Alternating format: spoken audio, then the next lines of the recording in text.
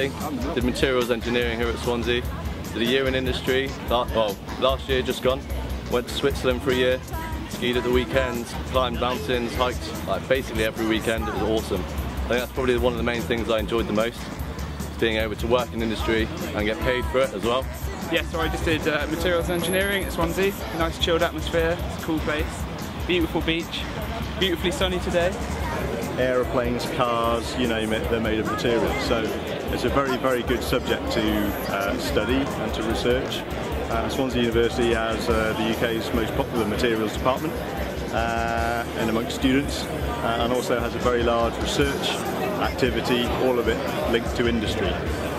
So it's a superb opportunity for people coming out of school as a subject area to study and create a life making cool stuff.